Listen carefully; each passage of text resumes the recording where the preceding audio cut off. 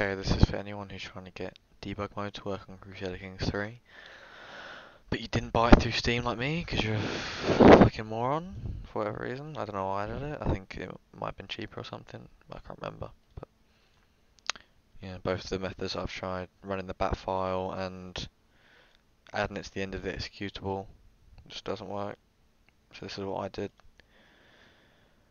You find the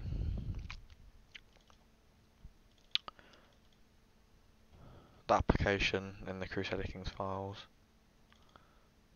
Wait, no, binaries. And then I made a shortcut. I've already done it, I won't do it again.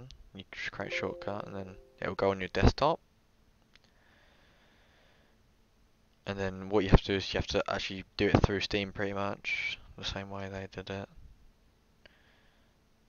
You go to library, you have to add a game, and then add a non-Steam game, and it should pop up here. This is the one that popped up, but you double click that, and then it will add it, and then you literally do pretty much what they asked you to do if the game was on Steam. You just set a launch option of debug mode, and then you launch it through Steam.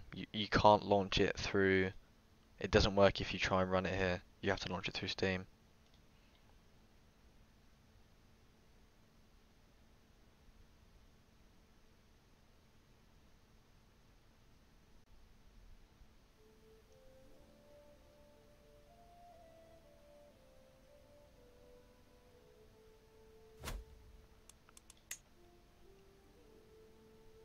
Here, this random game I've got.